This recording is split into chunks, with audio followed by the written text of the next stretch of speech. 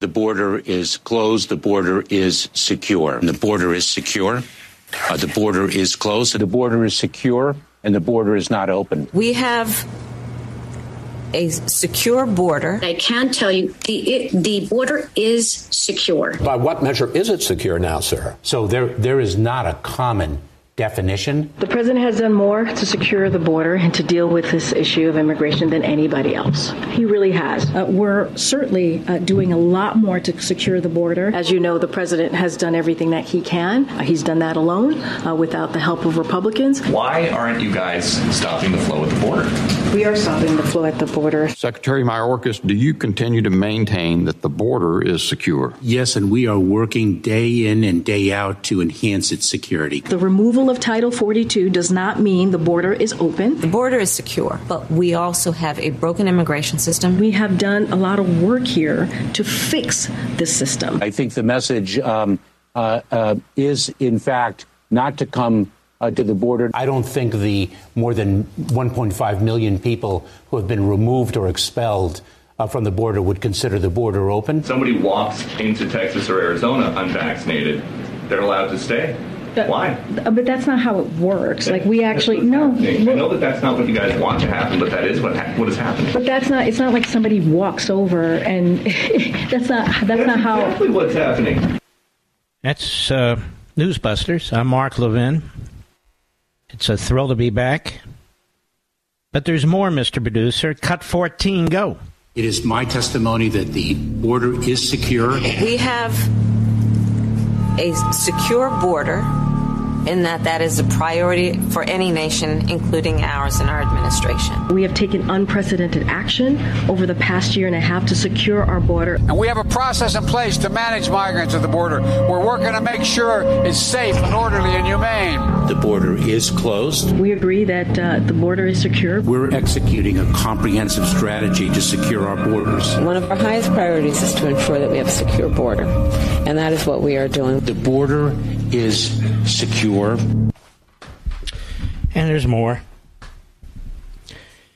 So the border was secure 4 weeks ago. That was the Democrat talking point, the talking point from the White House, the talking point from the DHS Secretary, both under sworn testimony and otherwise. It was the talking points from every single Democrat in the House and in the Senate, the talking points of the Democrat Party media. The border is secure. Now all of a sudden, if you don't pass this bipartisan legislation, the border won't be secure. First of all, let's look at the lineup. You have Mitch McConnell, who's an open borders guy, and of course Chuck Schumer, who is a lawless reprobate. You have Joe Biden, I'll get to him in a minute, who has intentionally burned down the border and anything that secures our country. Then you have the usual rhinos. You have Karl Rove out there with his whiteboard and his 7 points, swearing that he actually read the bill. No, he didn't. I read the bill. He didn't read the bill. You have other Republicans who've gone out there and have made fools of themselves, lying about what's in this bill, and I challenge anybody to try and read it. First of all, it's very thorough, very bureaucratic. You can see the tricky language. What they do is give with one hand and take with the other. They would effectively legalize the millions and millions of people who've come into the country illegally. This 5,000 a day, they said, well, that doesn't mean 5,000 a day are allowed in. That's the threshold. After that, we have an emergency. You can close the border. Ladies and gentlemen, nobody's supposed to come into this country who's coming in illegally. Nobody. What do you mean 5,000? The Secretary of Department of Homeland Security under Obama said over 1,000 they had a disaster on their hands. Now 5,000 is the threshold. This is how Washington works. This is how our ruling class elites work. This is how they work inside the Beltway, where their policies are not felt as they are in the rest of the country. And they're lying to you. Now, I want you to listen to this. You don't have to hear the substance of every point, but I want to show you what Joe Biden did What Joe Biden did when he became president of the United States, and this is dated February 2nd, 2021. A week and a half after he became president, from the Center for Migration Studies, Biden has issued the following immigration-related executive orders and administrative policy changes since his first day in office. Proclamation on ending discriminatory bans on entry to the United States, first day in office.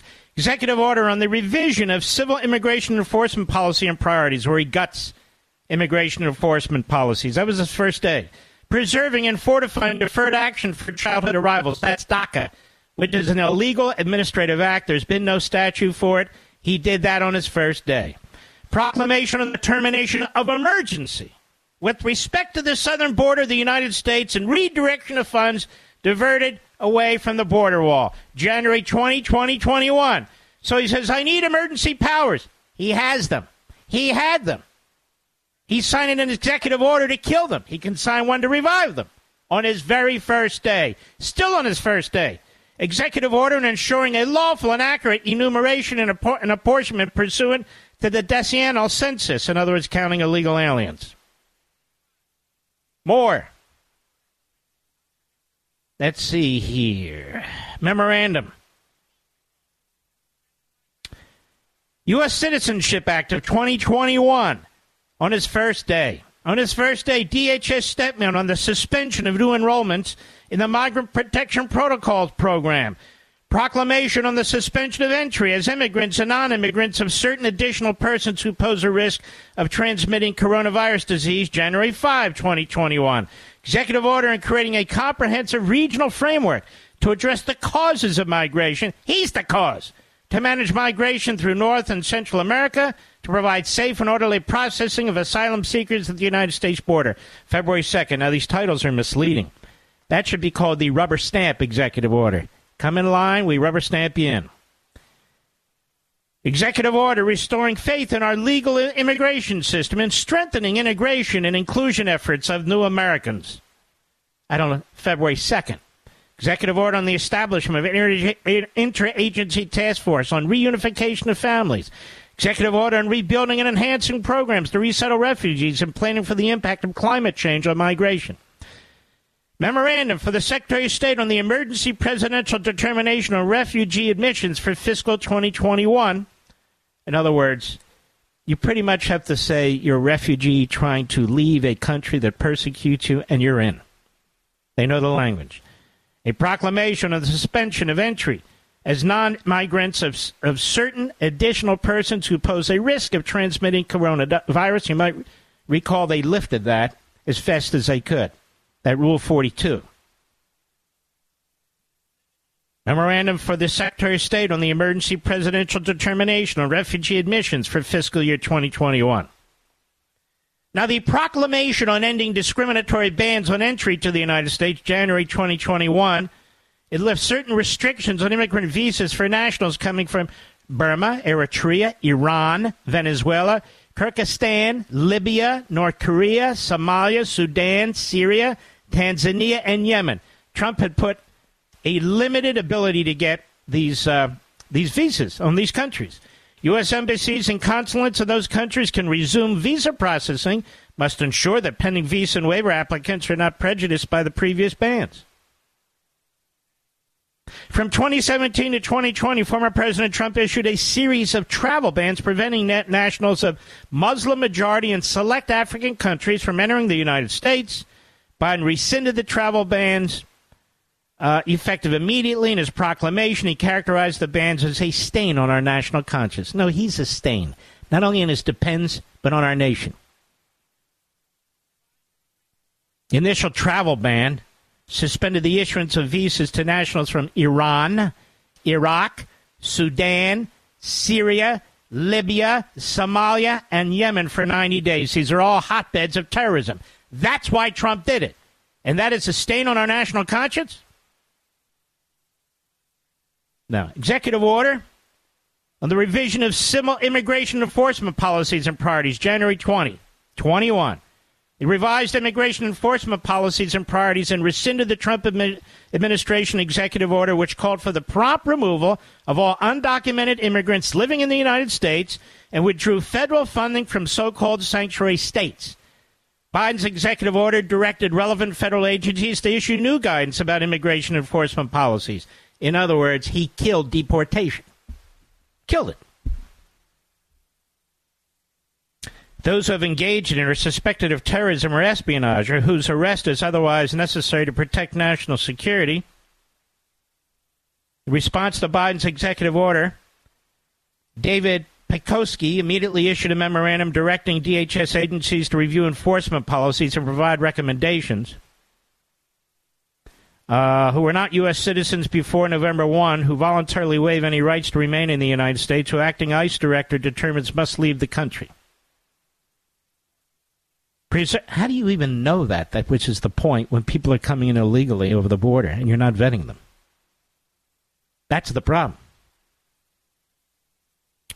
And the termination of the emergency with respect to the southern border, which he did on day one, Biden halted construction of the wall along the border, stated the funds for border wall construction will be reallocated following a review of construction contracts. In April 2021, Defense Department announced it's coordinating with interagency partners to cancel border wall project contracts. That's what he did. Let's see. Executive order on ensuring a lawful and accurate enumeration and apportionment pursuant to the decennial census. So, of course, he's very worried on day one that all immigrants, mostly and including illegal immigrants, are counted for the distribution of congressional districts.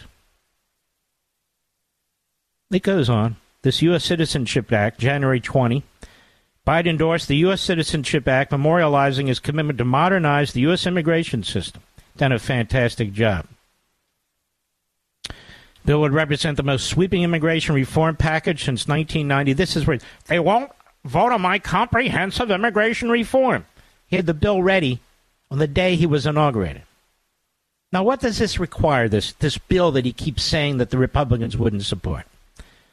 Provides an 8-year pathway to citizenship for approximately 11 million undocumented immigrants, a.k.a. illegal immigrants. Physically present in the United States on or before January 1, 2021 will be able to apply for temporary... Let me just cut to the chase, America. The people in Washington, D.C. have destroyed citizenship. They've destroyed security on the border. They've destroyed American sovereignty. They've allowed 10 million people into this country who are not vetted, many of whom are would-be or will be criminals, terrorists likely. They've made the drug cartels richer than they've ever been. They've created havoc in our streets, death with fentanyl and other toxic drugs. You can see what they're doing to our schools, our healthcare system, our parks, our communities. You can see the drag on resources. America. There's 7.5 billion people outside the United States. What if 1 billion, 2 billion, 3 billion want to come here? What Biden did, with the help of his Obama apparatchiks, is Cloward and Piven, two Marxist professors. What do? They talk about overwhelming the system. He's overwhelmed the system. Mitch McConnell and the boys are too ignorant and stupid about this Marxist movement and what's happening to our country. This guy Lankford is a complete, deer in the headlights guy. They're negotiating with the people who've perpetrated all this. Donald Trump says when he comes in office, he wants to track down a lot of these people and deport them. This law would essentially prevent that. This wall, they spend no real money on a wall. They give it in one hand and take it with the other, despite what Karl Rove's whiteboard says in his talking points from McConnell and the boys. It would be nice if our Congress would spend this much time on American citizens, on American security, but they won't. The same party that said 3 weeks ago the border is secure, the same man who burned down our immigration laws, now they say they have a special law to secure the border. No, they don't. It's a special law. for 10 million people effectively to get amnesty and millions more to come. There's your bottom line.